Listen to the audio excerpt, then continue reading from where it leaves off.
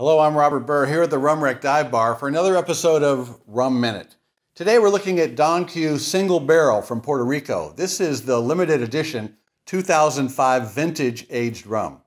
Crafted from molasses using a modern 5-column still, this unique spirit by Master Distiller Silvia Santiago is worthy of the family name and their 150-year reputation for producing exceptional rum. On the nose, the delicate sweetness over toasted wood leads to a pleasant note of cane, a touch of sourdough and nut butter, with a hint of marzipan.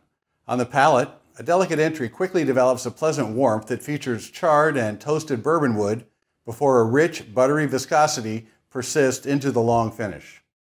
Enjoyed neat in a fine tasting glass, the 2005 Single Barrel is a delightful experience for those that truly appreciate a well-aged, dry, light rum.